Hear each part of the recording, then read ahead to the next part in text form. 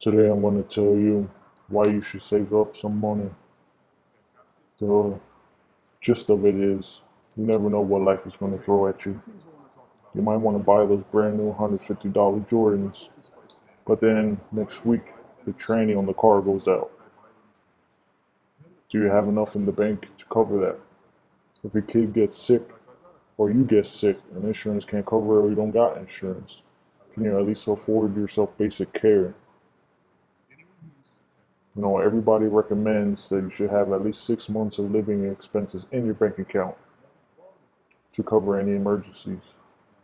And it's a smart thing to do because in this world of excess and keeping up with the Joneses, nobody's saving money anymore, everybody's spending it.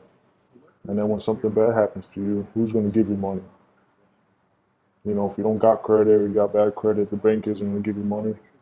Your friends all go away when you need money, at least the fake ones. You have some true loyal friends who got your back, but you can't always depend on that. Everybody else has their own problems in life. You have to prepare for the little things. What if you find out you're going to be a mom or dad? You got to buy yourself some baby supplies. Them diapers aren't cheap. Baby food isn't cheap. Rent ain't cheap anymore.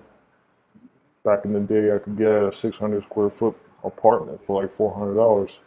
Now you'd be lucky to find anything like $600, $700, and that's not including utilities.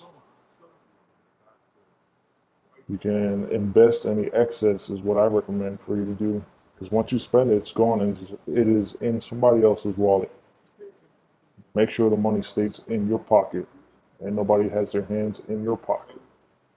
Think about yourself, your family, significant other. ADR King Black.